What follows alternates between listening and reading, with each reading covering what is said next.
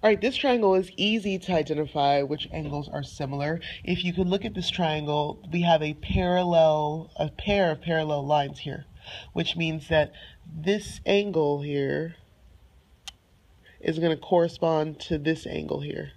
They're just going to move up. So angle E and angle C are corresponding angles. If I look here, angle D is going to correspond to angle B. So it's like I have two triangles in one. I have the top triangle, which is ACB, and then I have the bottom triangle, which is AED. Okay, so I have two triangles in one.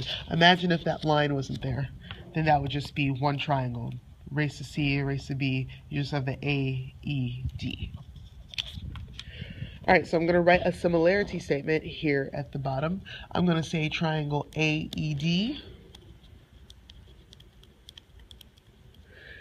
is similar to triangle ACB.